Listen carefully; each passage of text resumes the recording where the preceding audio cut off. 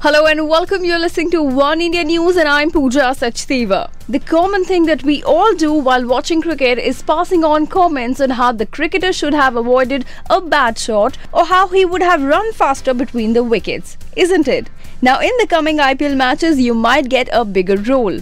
IPL chairman Rajiv Shukla said that in this season of popular T20 tournament, the viewers too would get a chance to air their views on decisions referred to the third umpire.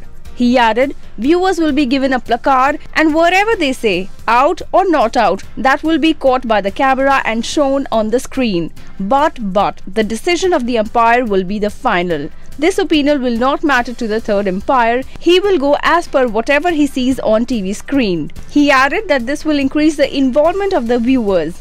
IPL's opening ceremony will be a star-studded event with Ranveer Singh, Katrina Kaif and singer Honey Singh performing. The opening ceremony will be held at National Sports Club of India, Worli on 8th April from 7:30 p.m. onwards.